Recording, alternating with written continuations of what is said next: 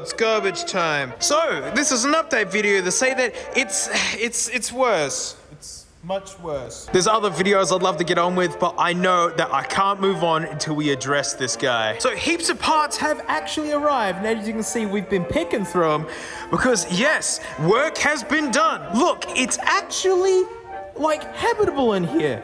Not a lick of poo to be found. These cup holders, man, I'll put them in myself in that gourmet. I've put a new ignition in. Can you tell that I did that myself? But it works, so it's all good. And before James came around to do some work, which I will show you, I was actually using this as a car.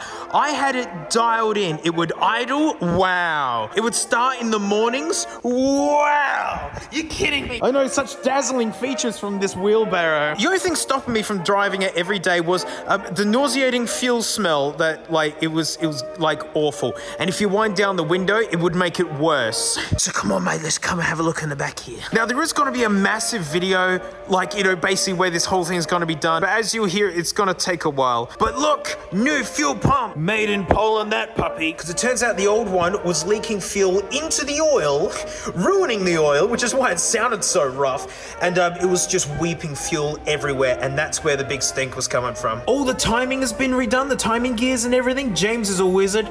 And that really quieted it down. That sounds so quiet. Wow, and it's smoking, yes. It's had an oil change, new plugs.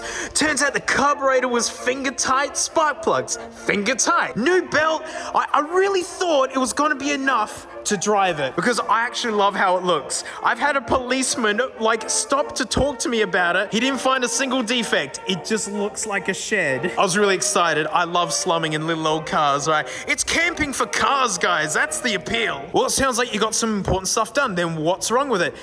It runs worse than ever now.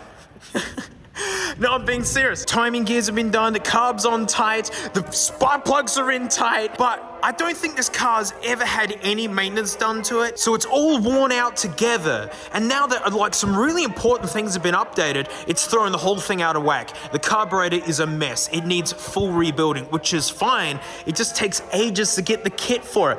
And also it turns out the splines for the rear tail shafts are stripped.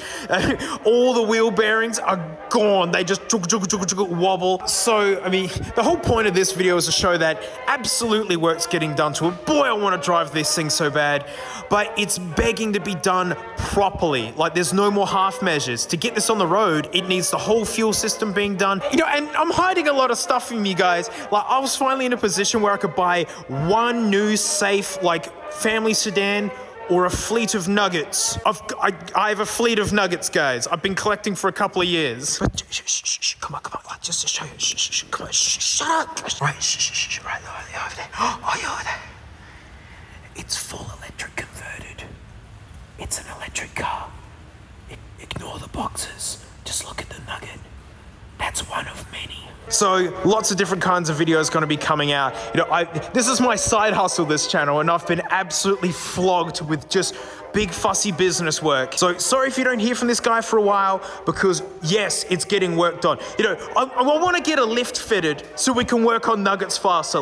That's what's been going on behind the scenes. But it's heaps of stuff to play with. This will get done at some point. Just look at this lovely fuel oil. Oh yeah, look at this. There's fuel oil.